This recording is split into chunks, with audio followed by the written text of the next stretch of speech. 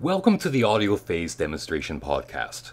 Use headphones or earbuds for best results. The first sound you will hear are the words in phase. It sounds like it's coming from right in front of you.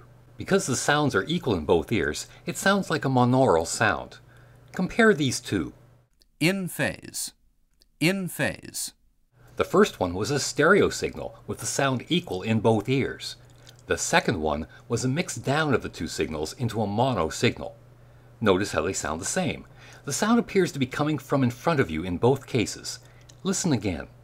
In phase. In phase. Now listen to this sound. It doesn't sound like it's right in front of you. In fact, you can't really place where the sound is coming from at all. Listen again. Compare the in phase versus the out of phase sound. In phase. In phase. In phase.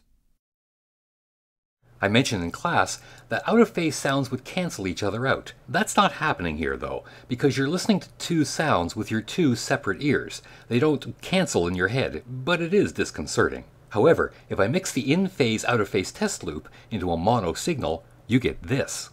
In phase. In phase. In phase. You can clearly see that having two signals out of phase with each other can be a problem. Now, this was a test signal. Let's see what happens when we mix a sample of music. Here's the sample in full stereo.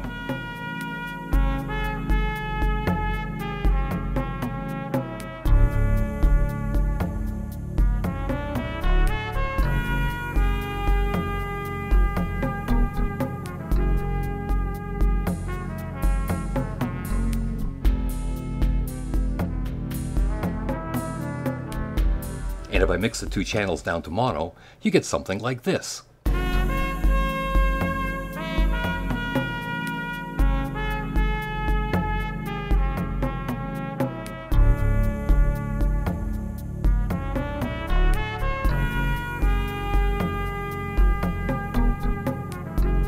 It still sounds pretty good. This is important for us to remember because sometimes you'll want to listen to music through only one speaker.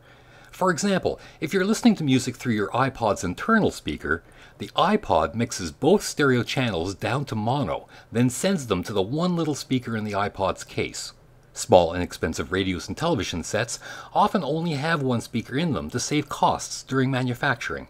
So sometimes our stereo material will be listened to by people with only one speaker in their equipment. But if by accident, one of the original stereo channels ended up out of phase, and it's possible to do this in audio systems by wiring the equipment the wrong way, as we'll see in the coming weeks.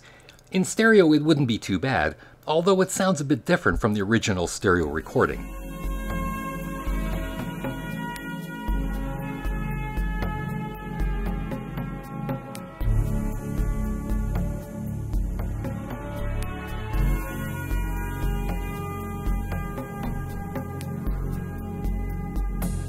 However, if I ended up mixing these two channels into mono, it would sound like this.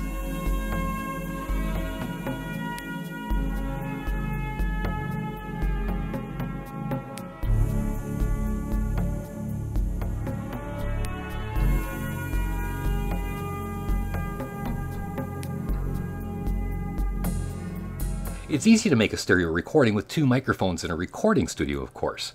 But as we discovered in class, it's possible to set up the microphones so that they're picking up signals from the same sound source out of phase with one another. Okay, maybe not completely out of phase like these examples, but certainly partially out of phase. So we need to know all about this phase stuff so that we can make high quality recordings and to monitor our mixes so that we don't end up with problems later on.